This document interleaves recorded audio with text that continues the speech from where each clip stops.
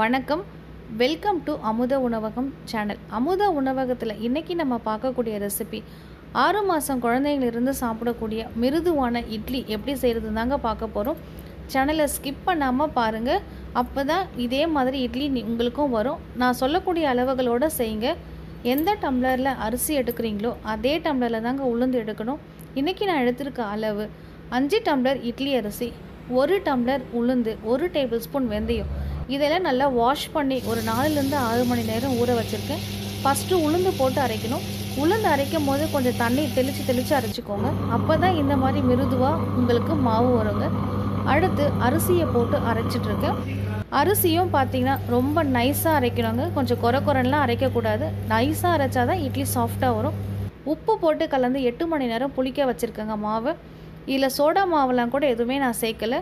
இட்லி தட்டில் கொஞ்சம் நல்லெண்ணெய் தடவி வச்சுருக்கேன். இட்லி பாத்திரத்தில் ஒரு கிளாஸ் தண்ணி ஊற்றி சூடு பண்ணிகிட்ருக்கேன். தண்ணி சூடான உடனே நம்மளோட இட்லி எல்லாம் வேக வைக்கணும். 15 நிமிஷத்துக்கு அப்புறமா நம்மளோட சாஃப்டான இட்லி ரெடி ஆகிடுச்சு பாருங்கள். எவ்வளோ குண்டு குண்டாக குஷ்பு இட்லி மாதிரி இருக்குதுன்னு சொல்லிட்டு இதே அளவுகளோடு நீங்களும் செஞ்சு பார்த்து உங்களோட வேல்யூபிள் கமெண்ட்டை நம்ம சேனலுக்கு தெரியப்படுத்துங்க. சேனலை லைக் பண்ணுங்கள், ஷேர் பண்ணி சப்ஸ்கிரைப் பண்ணுங்கள், பெல் ஐக்கானை ப்ரெஸ் பண்ணுங்கள். நம்மளோட அப்டேட்ஸ் இமீடியட்டாக வரும். நன்றி, வணக்கம்.